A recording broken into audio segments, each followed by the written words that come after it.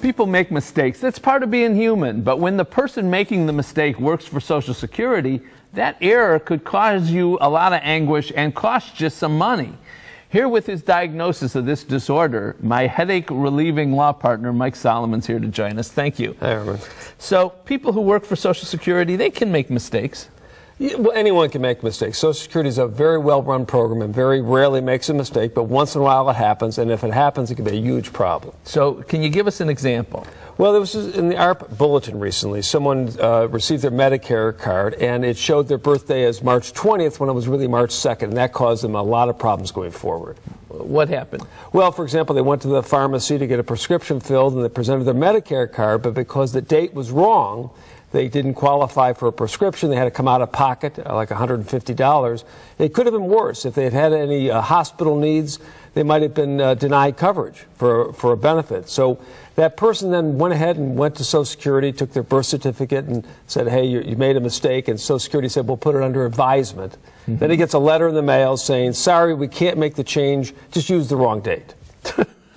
Did he give up? Well, no, this person didn't give up. They went to the local news station and made a big deal about it and went on the news, and then Social Security changed it the way it was supposed to be. So it worked out. Right, right. A little more hassle than it should have been. That's right. That's All right. Thanks, Michael. Appreciate the information.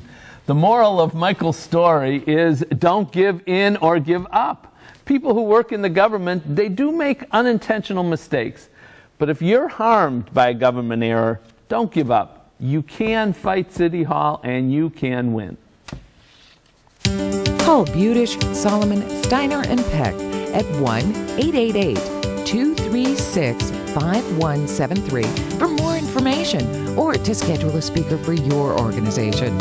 Or log on to www.budishandsolomon.com. Thanks for joining us today. On next week's show, Clearing Out Clutter's a messy job. We'll help you hand it off. Then the painful truth is arthritis hurts. We'll offer help. If you're a caregiver, you know about stress. We'll share ways to make your stress less. And we'll open wide with information for a super smile. Until next week, please remember to make the most of your golden opportunities.